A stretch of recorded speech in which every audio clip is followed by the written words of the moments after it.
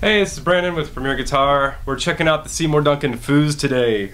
Got this thing in the mail last night and I can't stop playing it. Gotta be honest, there's a lot to offer and I'm excited to fill you guys in on the details. I opened up with a little drum machine help, and what I had going on was I had the fuzz section on with the gain around 10 o'clock. Well, I guess let me go over what this thing has and then I can go into specifics. But there's a fuzz section, a filter section, a low frequency oscillator section, and then here's your envelope sensitivity control. So basically you got a fuzz, you got a tremolo you can turn on or off right there, a filter section where you can adjust your frequency and the resonance, you know, more extreme resonance as you go to the right. The switch is the resonance on or off. It can be, the frequency can be controlled by your envelope attack or your LFO section up here. You can basically use this or this section to control this. Hope that makes sense. There's depth, speed, wave, and shape. We know what depth and speed are. This is how intense the tremolo is going to be, how fast it's going to go. There's also tap tempo, which is awesome. Waveform, you know, sine wave, you could be pretty mellow. You can get all the way over to square wave on the right, get it real choppy and nice, you know, Radiohead trim sounds and all that good stuff. The shape is basically how long the waveform is going to take to finish its course, so to speak. Anyways, I opened up with a fuzz with the envelope control on to get that sort of DOD, old envelope filter thing going on. And the LFO is all kind of set, kind of square wave. I think I just moved it, and the speed was cranked a little bit, and it just gives you that cool.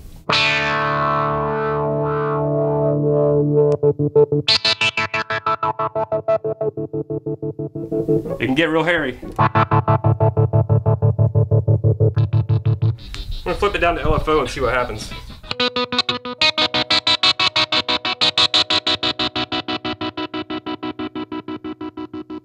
Oh, and they do call this the analog fuzz synthesizer because it's a fuzz by itself. It sounds awesome. A fuzz trim, just those two things sound awesome.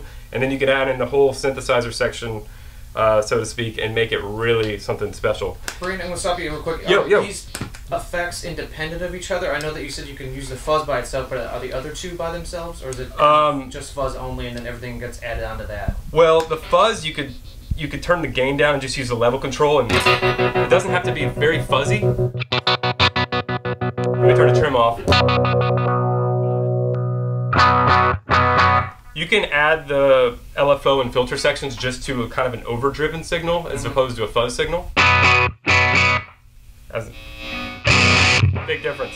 Yeah. So yes and no. Everything is combined. You can't split them up into like 3 separate pedals. Gotcha. But you can dial everything in to your liking. And on that note, I'm glad you asked me that. There's dip switches on the back. They got crazy on this one. There's an expression pedal input on the back. Basically, you use a pick or screwdriver or something, and flip the dip switch to control any one of these knobs with your foot. So that is super helpful, because if you find like a cool wah sound that you want, you don't have a wah on your board, and you want to save some space, just flip the frequency dip switch on the back, hook up an expression pedal, and you're controlling this knob with your foot, which is the same as a wah. You know, you're just sweeping a frequency. So yes and no, I guess. A long way. Yeah. The fuzz by itself, let me just try to get a normal fuzz sound real quick. It's really useful. I mean, you could just use this as a fuzz if you wanted to. I'll do one of my favorite fuzz riffs.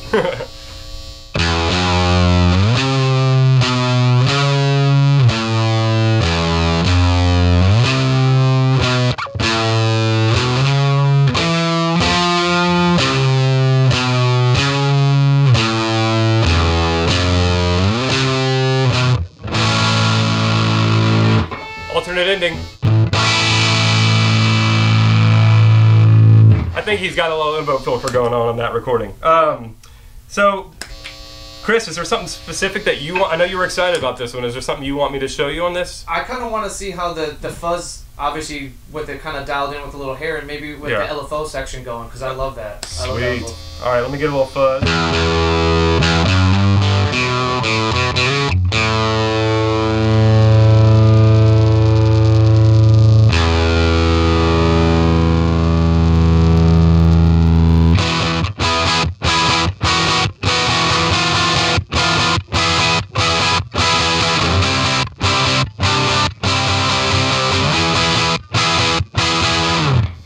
sounds awesome. Yeah. It's like a cool peaky resonance thing. Let me try to dial something a little different though with that LFO in mind. Here we go. And then after that, Brandon, I want to hear something really weird that you've come up with since you had the pedal. Oh, really weird? Yeah. All right. But after that. I'll try that. Oh, you can really hear the LFO now. I had that the frequency switch off. That's why it was just fuzz. So you got a low pass filter switch. I forgot to show you that. And then a band pass filter switch as well on the filter section. Nothing. And then here's low pass filter LFO.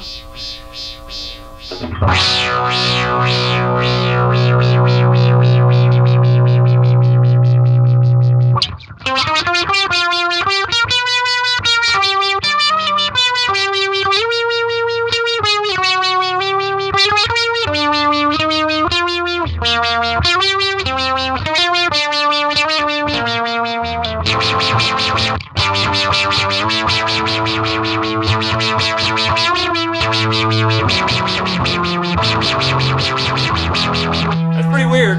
Yeah. Let me try to bring the depth down a little bit, make it not as bitey.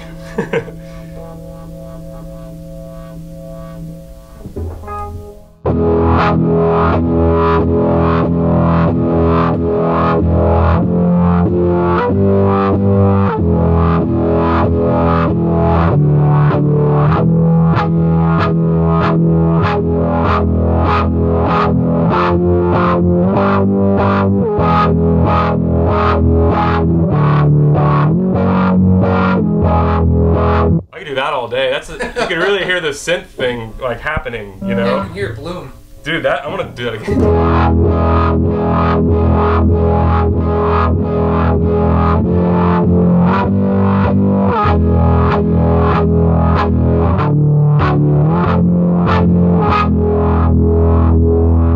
That's a lot of fun. Oh man, that might be one of my favorite sounds I've found yet. I haven't discovered that yet.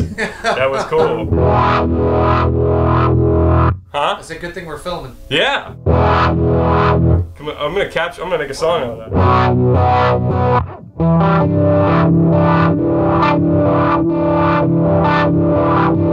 Yeah, that's a trip. I'm gonna try to just adjust some random stuff and see what happens.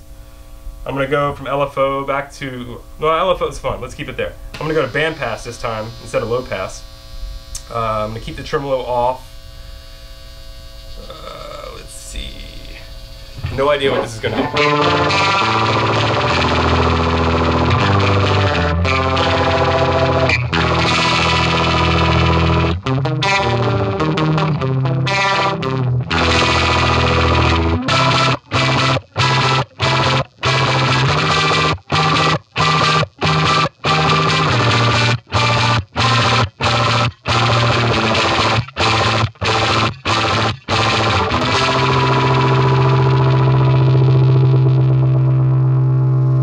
Stuff out so you could hear it change. Yeah.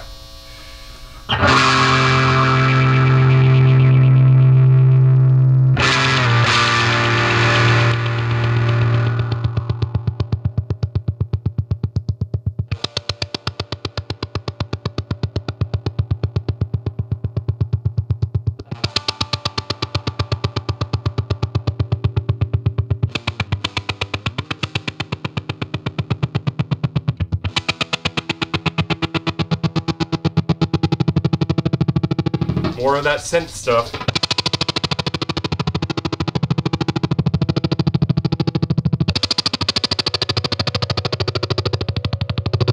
It's got quite a range, I'll tell you.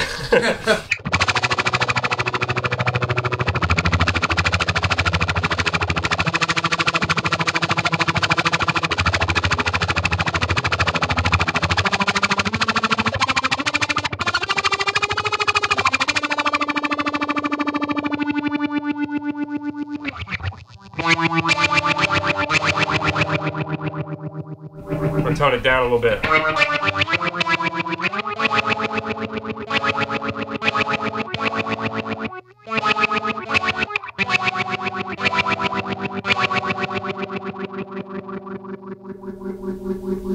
It's like a dripping faucet.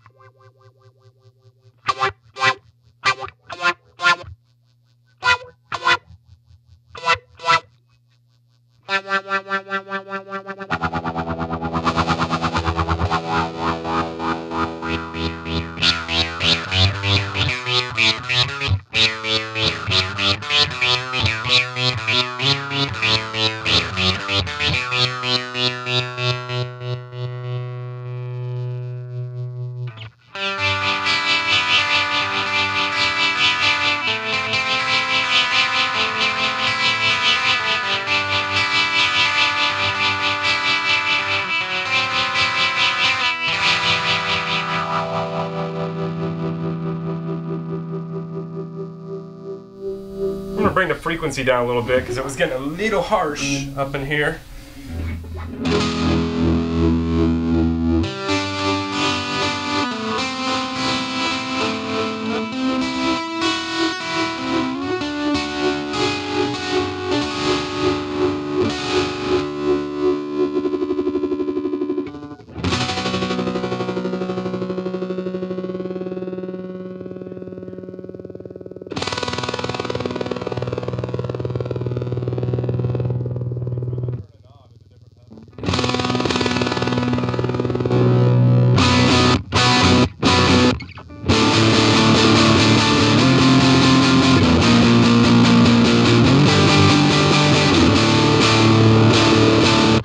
The fuzz is beefy, man. Yeah. Like it's cool. I like the idea of the fuzz and the tremolo being in one package because that's my favorite kind of a two-pedal combination of those two together. But to have them interact like that together on one pedal is pretty rad. It is, dude. I'm a fan of this thing so far. I gotta say, I don't know how much it's not out yet. I think this is like a secret thing. I'm not sure, but yeah, I'm wondering what it's gonna retail for because there's a lot that it offers. You know, like with the dip switches and everything. Usually pedals in that price point are in the 3 to 5 range. So if they're trying to get in and do some, start a new thing for themselves, I wonder, curious to how they're going to compete price wise. But